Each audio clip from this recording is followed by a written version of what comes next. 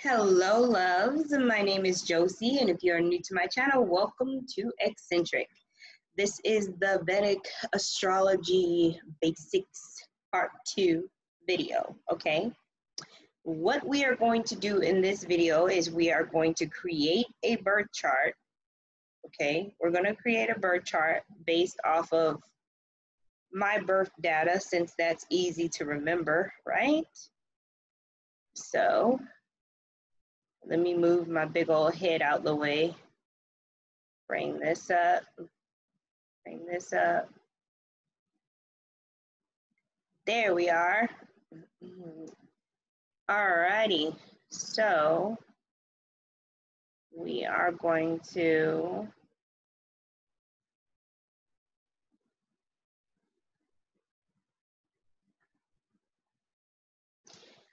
create my birth chart, okay? And then we're going to place some planets in the chart. But for now, you're going to sit through me creating my birth chart. I'm an Aquarius rising. So that there's going to be an 11 in my first house. We're going to go 12.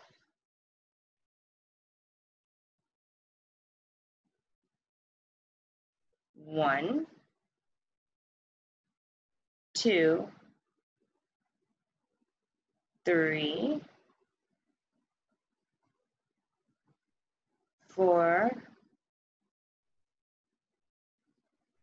5,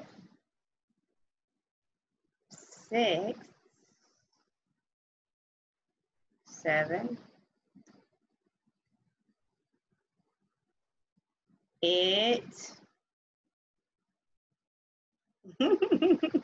I'm highly focused. 9 and 10. Okay. So you are looking at the way that the signs are placed in my chart as an Aquarius rising, okay? I am not going to use the abbreviations for the signs because in this video, I'm going to be placing planets in these squares. And in traditional Vedic charts, you don't see the abbreviation for the sign, you just see the number. So understand again from the other video that this 11 means Aquarius, this 12 means Pisces, 1 is Aries, and so on, okay? So I've got Venus in my 12th house. Let's work on that E.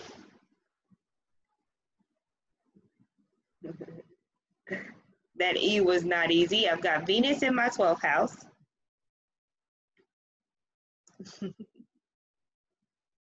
I'm trying to like recall my chart. Jeez Louise. I may have to actually get up. I'll be right back. I gotta grab my chart. How rude is that? I thought I knew something, but my brain has not been very reliable like all day. So y'all gotta bear with me on this. I thought that it was just me waking up like this, but I've been like this all day actually. Okay, I got Mercury in the 12th house as well. I'm gonna put it over here so y'all can clearly see it.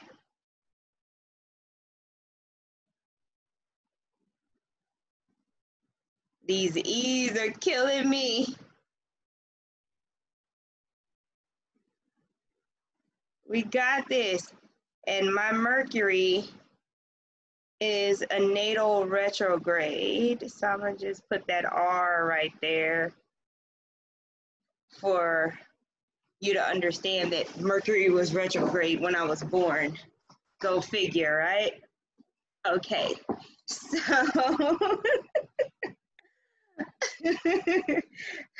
so I've got the sun and Neptune in my 11th house.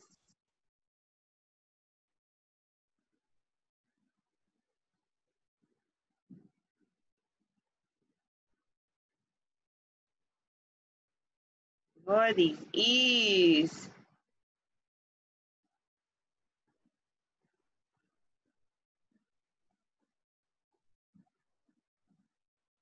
Why did I put Jupiter there? Jupiter is in my 11th house right now. Not,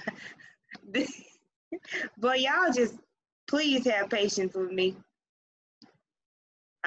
No, that's a S.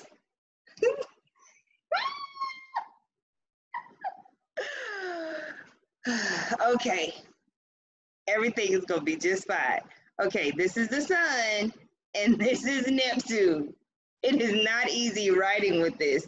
And then I have K2, which is the south node of the moon in my 11th house natally. Okay. Now in my 10th house, I've got the moon.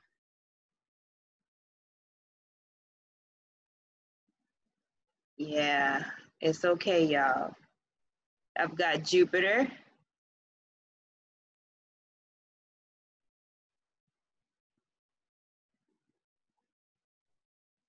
And I've got Uranus.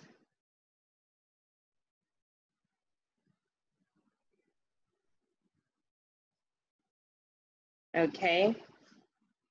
In my 9th house, I've got Saturn. That looks like a 5. Let's try that again. I have got Saturn.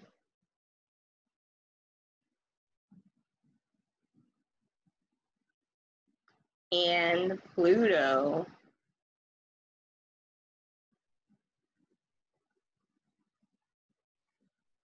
And then way over here in the 5th house, I've got Rahu, which is the north node of the moon.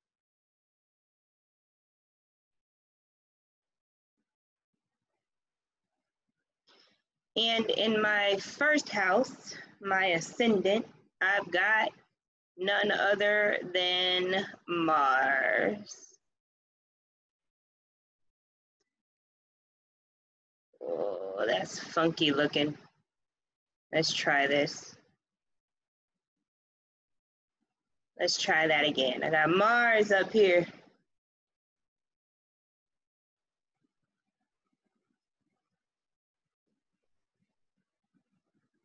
Okay. So in this video, we're going to get into, obviously, the planets, okay? So these are the planets in the houses. This is what it looks like, but much messier. When you have the, come on. When you have the sign, which is right here, the sign is the number, and then you've also got a planet in that same house, okay? So this is Aquarius right here, this 11, and then you've got Mars here, okay? You're not gonna have numbers for planets or anything like that. I want y'all to understand, because we are literally taking this bite by bite. This is Aquarius because I'm an Aquarius rising, and this is Mars. Mars is in my 1st house in my birth chart, okay? So what does that look like? When I search a birth chart, okay, this is how I like to do it. I like to search the sign in the house. Okay, so I'm going to search Aquarius, the 11, in the 1st house, or interchangeably, you can say Aquarius rising. I'm going to learn about that first, okay?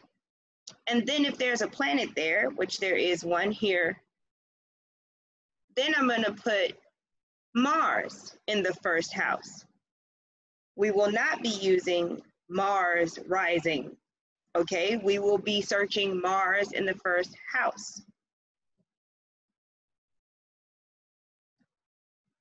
Once I learn about Mars being in the first house, then guess what I'm going to do next? I'm going to search Mars in Aquarius, okay? That's going to give me the most detail, so I work from the outside in. So again, Aquarius in the first house or Aquarius rising, right? And then Mars in the first house, right? And then Mars in Aquarius. That's how I search my birth chart.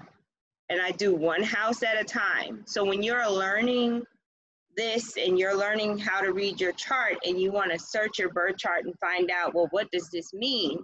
Take it house by house. You don't really have to worry about these other houses that don't have planets in them. Super loud. Like, so much has been against this video. This is my third take. Y'all just bear with me with these sirens because I can't even hear myself, okay? My third take. My nerves. Whose nerves? My nerves.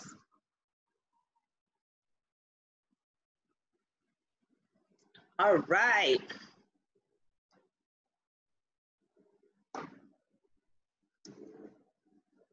Now, are you kidding me right now? Okay, so this was simple. My first house is simple. There's only one planet there. But my 10th house is a different story. And so is my 11th house, okay? If I want to search my 10th house and find out what's all of this over here going on, I'm going to search Scorpio, because Scorpio is the 8th sign, in the 10th house. That's going to be my keyword, Scorpio in the 10th house. That's going to be the first thing I search. The second thing I'm going to search is Moon in the 10th house, Jupiter in the 10th house, Uranus in the 10th house, okay? Then after that, I'm going to go back and search Moon in Scorpio, Jupiter in Scorpio, Uranus in Scorpio, to get the full picture, working from the outside in. So of course, this house, researching this one house is going to take way longer than this one, okay? And if you really want to be thorough, once you're done searching all of your houses that have planets in them, then you can go to the houses that don't have planets in them and do a simple search. Aries in the 3rd house is what I would search here. Aries in the 3rd house. There's no planets there. That's where your search ends, okay? And this is pretty much how I search my birth chart. This is outside of any aspects, any current transits. This is, we're not doing any of that. We're just looking at our birth chart, where the planets were when we were born, and getting an understanding of what that energy looks like, okay? So that is the way that I want you to practice searching your own birth chart. Now, another thing I want to talk to you about as far as Vedic astrology is concerned is Ketu and Rahu. Ketu is the south node of the moon, okay? Rahu is the north node of the moon. That's pretty much it. I want y'all to understand that that's what they are. okay? Now, the next thing that I want to cover, because it was there, then it wasn't there, then it was there, is let's see here. What are we covering? What are we doing? Oh, I told you the birth chart search tips before I explained to you what the difference is between the sign and the planet. Okay, so what I'm going to do is I'm going to go out and then I'm going to come back in with a clean chart.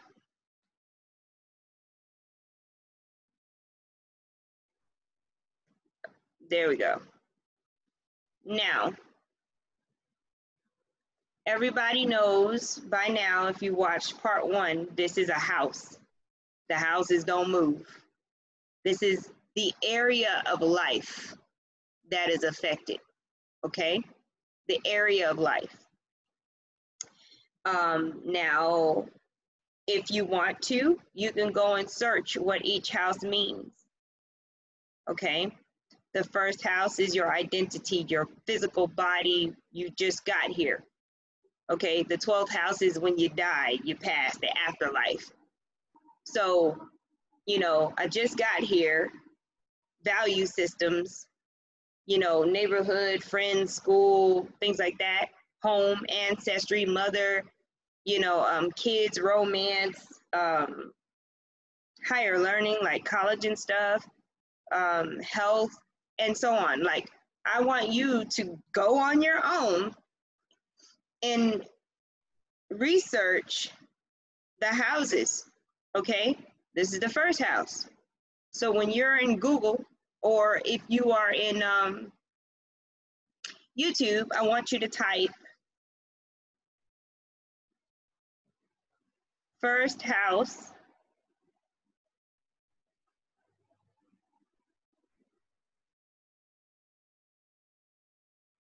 Oh, this is fun.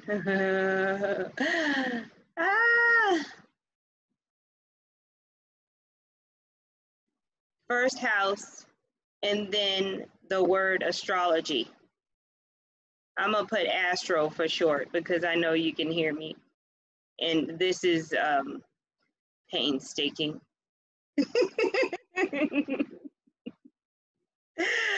So, and you're going to do that for all the houses. Second house, astrology. And you will find out everything you need to know about that house. Third house, fourth house. So go and look up each house so you can get an understanding of how that area of life works. Okay. So this may be a little out of order, but you get it if you watch the whole video, you know. Now, let's get back to what I was trying to do. Okay, like Pluto. We're going to put Pluto here.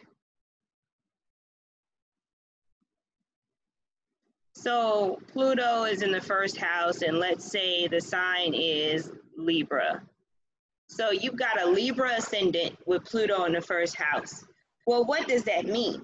We already know that the house itself represents the area of life, which would be, in this case, the physical body, your identity, things like that. But what does the sign mean? We know that the house is the area of life. So now we need to understand that the sign is the personality. This is how it, what is going on out there? Oh my gosh. Okay. Anyway, the house is the area of life. And the sign is the personality. How is this going to feel? How is this going to look? Okay. So the identity, the physical body is going to feel and look like a Libra. Okay. It's going to be literal embodiment of Libra energy. Okay. But there's a catch because Pluto is right there. Okay. You have a planet there. Pluto is there. And what happens is, because the planet is there, even though this is Libra energy in this area of life for this person, because there's a planet there, the planet has an influence over, it's kind of layering another personality on top of the Libra. So then the conversation looks like, in the area of life that is the physical body, the identity, things like that, right? It looks and feels like Libra energy, secondary to looking and feeling like Pluto energy, Plutonian energy. So if there is a planet in the house, the planet is going to express itself before the sign does. It's a layer, and the planet is going to be expressed more. Like for me, true story.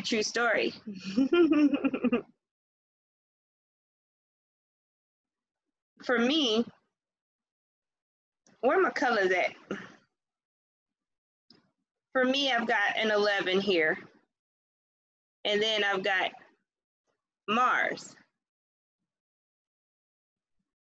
right? Y'all don't worry about that, it's all right. So for me, I embody Mars energy, okay? I like to get things done, period. That is what I embody. You know, my identity, my physical body is ruled by Mars energy first.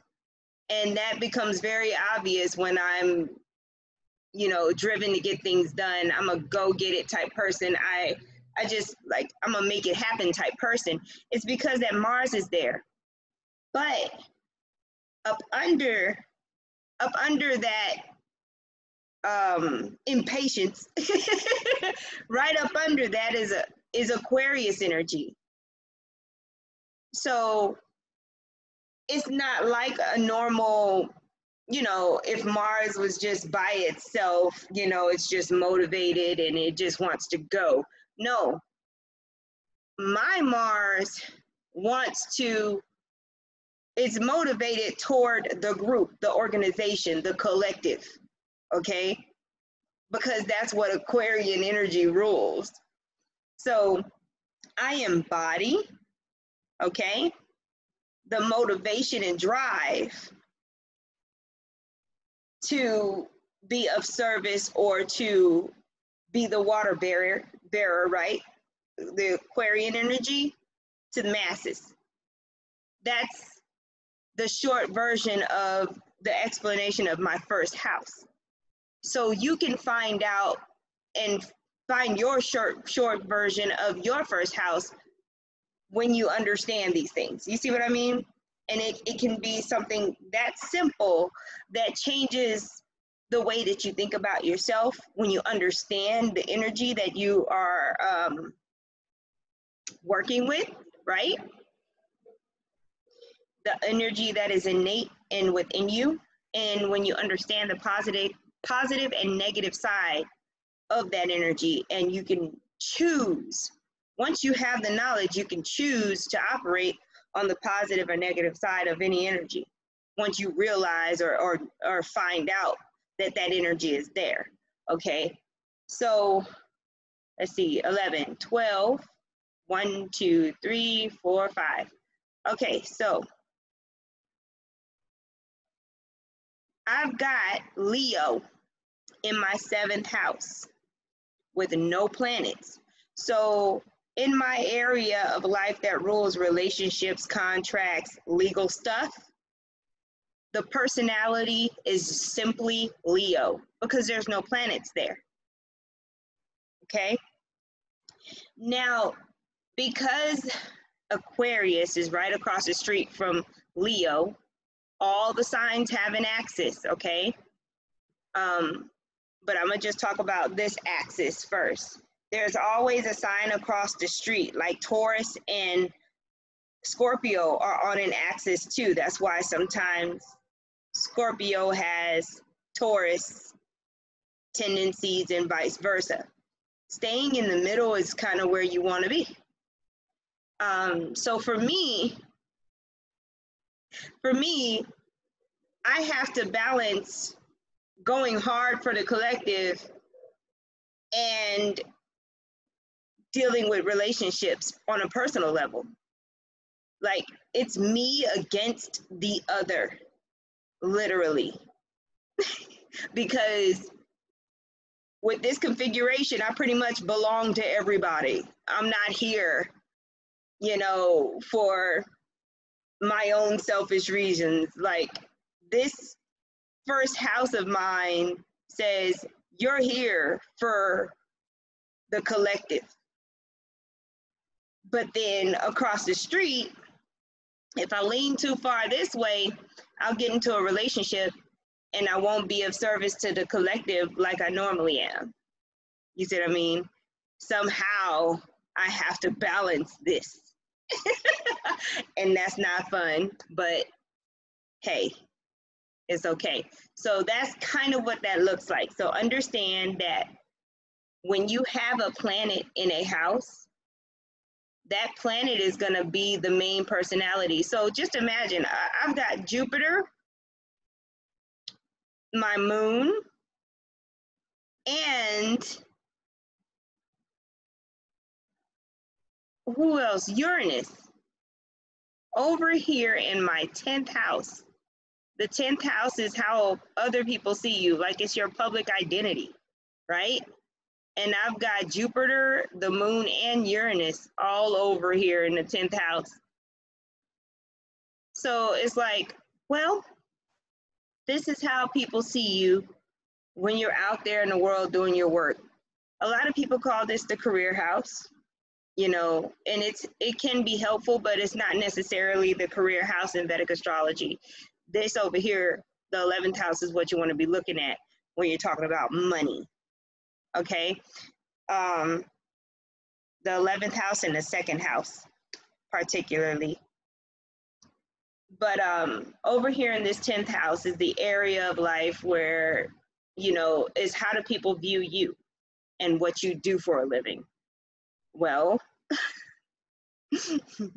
people view me as expansive because Jupiter is expansive. Hold up, Scorpio's right here too. Forgot. There we go.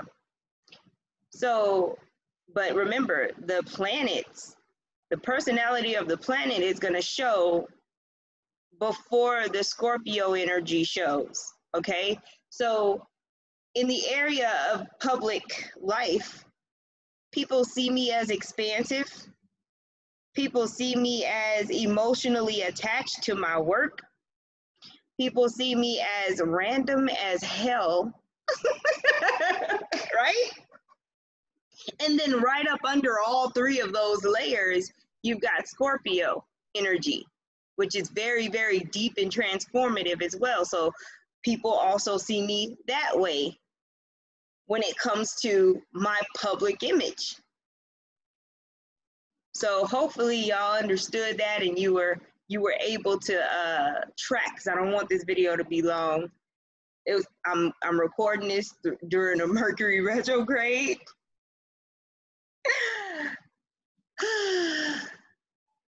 So if you need to watch this video multiple times, I suggest you do so. Take your time. Don't try to learn your chart like in an instant.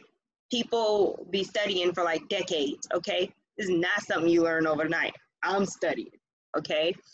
I just wanted to get your foot in the door so that when you talk to an astrologer, you know some of the basic language and you know some of the basic things about your chart, because I get complaints a lot of times from people who get astrology reports and feel like they wasted money because they don't even understand it. So it's better to empower you to read your own chart than for you to just go to an astrologer blindly, okay? So yes, I will put the link. And if any of you want an actual astrological report, just let me know, because I can hook you up with an astrologer, with a Vedic astrologer, okay? But that is pretty much, you know, the planets in the houses with the signs. Watch part 1 if you hadn't watched part 1. And I will be making more videos on some other things. But for now, I want to thank you so much for watching. And if you are new to my channel, please like, share, and subscribe. I'm gonna stop the share. Thank you so much. I appreciate donations are awesome, because I always need donations, no matter what. I don't have to have a reason. In the banner of this channel, there are a few links. One of them is for you to donate. I appreciate general donations. This is how I keep going, okay? Not by money, but by people wanting more, giving me feedback, things like that. As long as I know that somebody's out there listening and I'm helping somebody, I'm gonna keep going. And I appreciate all of the support that I get. Doesn't matter when, it's always on time, right? Have a beautiful evening, night, day, morning. I will talk to you soon, loves.